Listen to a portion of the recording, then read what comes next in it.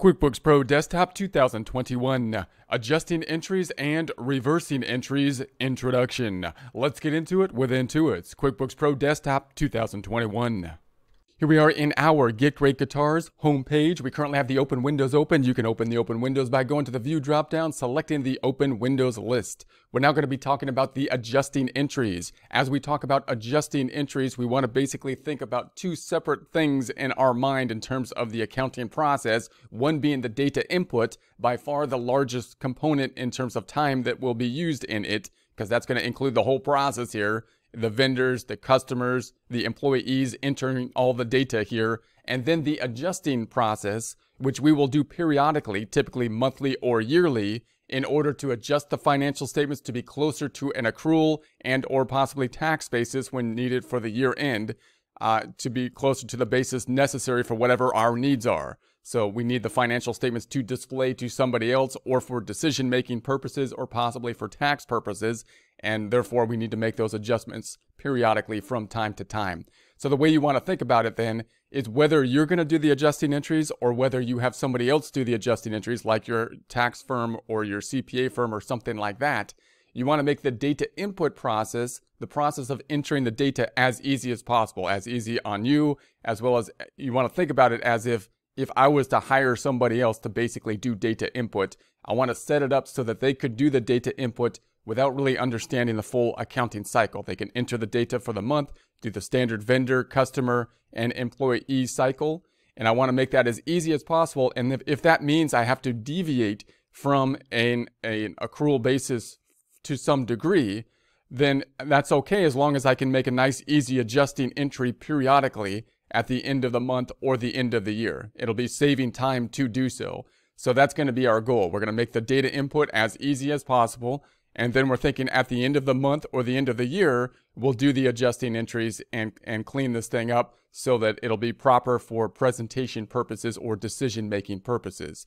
Now, when you think about who should be doing the adjusting entries, that's an open question as well, because you can do adjusting entries into the books and adjust them, of course. But note that no matter what you do, you're going to have some adjustments that are going to need to be done at the end of the year for tax preparation in any case. And oftentimes small, companies will then want to use the CPA firm or the tax firm to help them with their adjusting entry process. So you might want to, if you're a bookkeeper or if you're doing your own books, to discuss the adjusting entry process with your tax firm or your accountant and see what would work best there, because that could save time. Because if you're doing the adjusting entries yourself and they have to do the adjusting entries basically again in order to adjust it for tax basis purposes and bookkeeping purposes, it would be easier then to say, hey, look, I'm going to tell you exactly how I enter the data into the system, and then I'm going to rely on you to do the adjusting entries, and you can expect the adjusting entries to look the same based on how I'm entering the data. So you might want to work with an outside department basically to help you to figure out what would be the easiest way to do that, so that we don't have two people kind of trying to do the adjusting entries and time could be wasted doing that. So in any case, let's think about the adjusting entries by opening up the financial statements. We're going to go to the reports dropdown, company and financial. We're going to go to the balance sheet standard. We're going to be changing the dates up top. I'm going to change the range from 01/01/21 to I'm going to make it as of 02/28/21 and okay. So here's our balance sheet. This is where we stand at this point in time. We've entered 2 months of data. We're not going to be entering adjusting entries for the end of January. We will for the end of February. You might say, well, why are we doing it just for February? Because we just wanted to enter 2 months of data to show the difference in the data input for 2 months of data. And now we just want to show the adjusting entry process as of this point in time. As a general rule, you may be doing your adjusting entries basically on a monthly basis. But remember what the purpose of the adjusting entries is going to be typically. It's going to be so that you can present the financial statements so that you can present the financial statements to basically outside people or for decision-making purposes internally to make it more on an accrual basis for the matching principle or possibly at year-end for taxes. So some companies may not do the adjusting entries. Then if you're a small company, you may not do the adjusting entries every month because you might just enter the data basically for the year, and that'll be enough for your decision-making purposes, and then rely and get the help from your tax professional to help you and your CPA firm or your accounting firm to help you periodically to make the adjustments necessary for tax preparation at the end of the year. So this is one of those areas where you got to think about, okay, what's best for me? What kind of adjusting entries do I want? And then how often do I need to do them? And then how do I want to set them up so I can link them and work with whoever I'm working with, such as an accounting firm, such as a CPA firm. So, but some of these adjusting entries will be standardized if you're thinking about normal accrual basis. So it's not like they're going to be completely different for every single company. You can have the same concepts that will apply. And so we'll take a look at some of those in this section. So now I'm also going to open up the income statement or the profit and loss by going to the reports drop down, company and financial profit and loss, P&L, changing the dates up top from 01/01/21 to 02/28/21. So there we have our profit and loss. And then normally, oftentimes you'll be working with a trial balance, or if you're an accounting firm, you'll often be working with a trial balance to enter the data into the adjusting entry. So we're going to go to the reports drop down. We're going to go to the company and financial. I'm going to go to the accounting and taxes and then go to the trial balance. So let's change the dates up top from 01/01/21 to 02/28/21. So there's going to be our trial balance. So the adjusting entries are going to be something that we will enter as of the end of the time period. So they're all going to be as of what we'll call the cutoff date. So in other words, we're not so concerned with making everything perfect within the interim period. I'm not concerned with making things perfectly on an accrual basis as of like February 15th.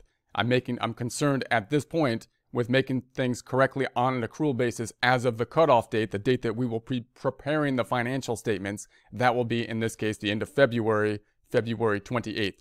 So all of our adjusting entries are going to be as of February 28th.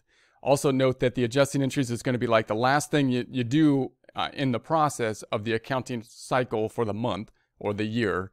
And that means that we've already done the data input. We entered all the data. We did the bank reconciliation, and now we're going to do the adjusting entries.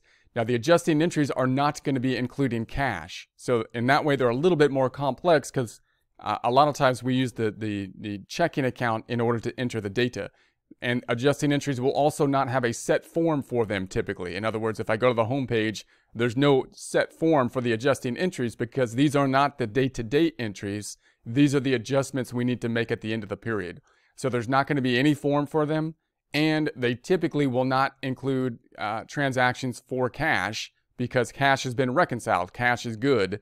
It's going to be some of the other accrual items that will be involved, and therefore we can't use the cash register. So we will typically need to use journal entries in some way. Now we could still use the register, and we'll talk about it. We'll do it both with journal entries and we'll do it with the register, unless the journal entry gets too long and the register actually gets more difficult to use than to use just a journal entry. But typically you'll see the adjusting entries done with journal entries, and even if you use the register as we've seen in the past, QuickBooks will basically default to the form of a journal entry. Using the registers is basically a journal entry unless there's some other form related to it. So there's not going to be any cash involved. Now, normally, if you think of like a true adjusting entry, has to do with timing differences. So adjusting entries will typically then have a balance sheet account and an income statement account, meaning there's typically going to be one balance sheet account, one income statement account, because it's dealing with basically a time difference. When do we recognize either an income or an expense? That's going to be the general rule. We'll have some exceptions to that rule because, again, we'll do some things that we might set up as adjusting entries that are going to be there to work with the system logistically. So we'll adjust things so that the data input will be as easy as possible, and then we'll make any adjustments we might need at the end. So we might have some adjusting entries that don't fall into the standard, what you would think about as adjusting entries. Like I would say a true adjusting entry will have a timing difference to it, meaning a balance sheet account and an income statement account. An adjusting entry that I wouldn't call like a true adjusting entry, but it's still an end of period adjustment that we plan on doing and therefore will be adjusting, will be one that doesn't have a balance sheet and income statement account, possibly only having like two balance sheet accounts, such as we're going to adjust the accounts receivable that had that negative receivable in it to a liability account. That's a logistical kind of thing that we did that works in the system.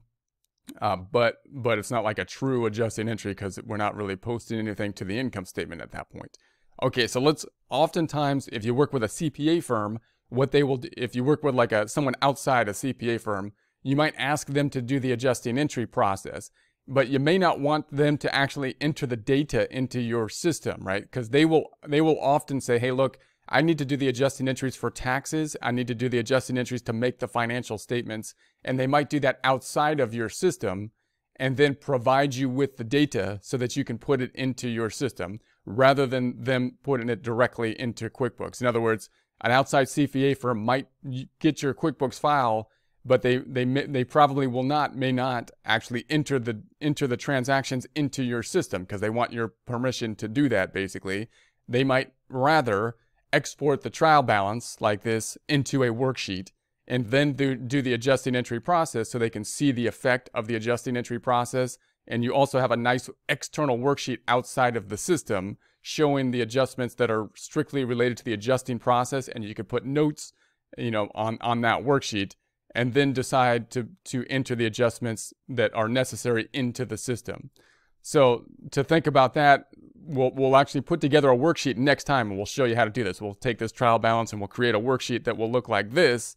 So you can basically see this in terms of a debit and credit format and something like what an accounting firm or CPA firm might use to basically do these adjusting entries.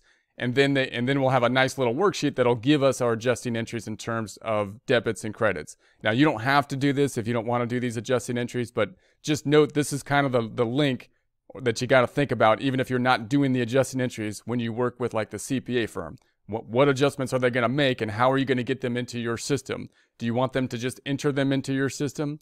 And so, or do you want this other worksheet, which will often be used, and then work with them to see how you're going to get those adjustments into your system?